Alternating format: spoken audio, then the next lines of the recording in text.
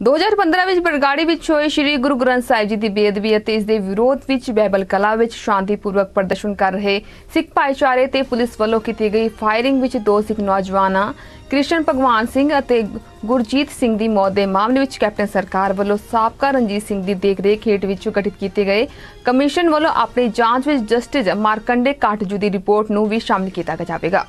ਦੱਸਣਯੋਗ ਹੈ ਕਿ ਬਾਦਲ ਸਰਕਾਰ ਵੱਲੋਂ ਵੀ ਮਾਮਲੇ ਦੀ ਜਾਂਚ ਦੇ ਲਈ ਗਠਿਤ ਕੀਤੇ ਗਏ ਜਸਟਿਸ ਜੋਰਾ ਸਿੰਘ ਕਮਿਸ਼ਨ ਦੇ ਬਿਨਾਂ ਸਿੱਖ ਫॉर ਹਿਊਮਨ ਰਾਈਟਸ ਵੱਲੋਂ ਸਿੱਖ ਸੰਗਠਨ ਦੀ ਮੰਗ ਤੇ ਸਾਬਕਾ ਜਸਟਿਸ ਮਾਰਕੰਡਾ ਕਾਟਜੂ ਦੀ ਦੇਖਰੇਖ ਵਿੱਚ ਅਲੱਗ ਤੋਂ ਕਮਿਸ਼ਨ ਗਠਿਤ ਕੀਤਾ ਗਿਆ ਸੀ। ਹਿਊਮਨ ਰਾਈਟਸ ਦੇ ਡੈਲੀਗੇਸ਼ਨ ਹਰਪਾਲ ਸਿੰਘ ਚੀਮਾ ਤੇ ਅਮਰ ਸਿੰਘ ਚਹਿਲ ਨੇ ਕਮਿਸ਼ਨ ਨੂੰ ਕਾਟਜੂ ਰਿਪੋਰਟ ਸੌਂਪੀ ਹੈ।